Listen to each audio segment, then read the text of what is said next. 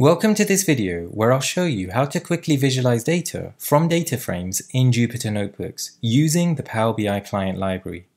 This integration means you can now directly render PowerBI visuals within your notebooks. You can use this library on Pandas or Spark DataFrames in any Jupyter Notebook environment. This includes Fabric and Synapse notebooks, Databricks notebooks, Google Colab, Amazon SageMaker, and more. So I'm in a notebook in my Microsoft Fabric data engineering environment, where I have a table called products in my demo lakehouse. Let me read it in as a data frame. So now let me display it. So this is a Spark data frame consisting of 4 columns. When you're working with a Spark data frame and you want to render Power BI visualizations, and you want to do it quickly and with minimal configuration, then you can use the Power BI client library. The Power BI client library can be found on PowerBI. It's also open sourced on GitHub, and I'll leave links in the video description. So the process is simple. You start by installing Power BI client using pip. So you could type pip install Power BI client. But if you're using a Fabric notebook like me, it should already be installed for you. You can then import the library or the relevant modules from that library. So I want the QuickVisualization and the Get Dataset Config modules from this library. So from Power BI client, I will import QuickVisualize and Get Dataset Config.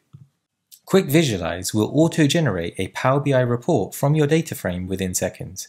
It takes in the data as an argument, and you use this getDatasetConfig method to prepare your Spark or your Pandas data frame for the Power BI client. So this method, getDatasetConfig, will format this data frame so that Power BI can understand it. Let me show you. So let's import the modules, and then I will do getDatasetConfig, and I will pass in the data frame. So that will be this data frame here. So as you can see from the output, the information is stored as a dictionary. You have the locale key, the schema, the columns, and the data itself. So now let's pass this into the QuickVisualize method.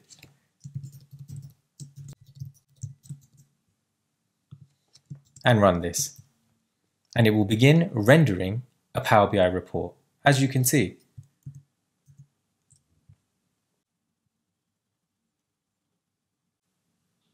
So as you can see, an auto-generated Power BI report has been created. It's interactive. Just like with a regular Power BI report, you can cross-highlight visuals. Now, you can see the data that's being used in your data. So these are the columns in the data frame. You can make basic modifications to your auto-generated report. For example, by changing which fields are selected. So currently, this visual is created based off of category and count of rows. So if I add another one, so product name for example, it will recreate the report based on that filter.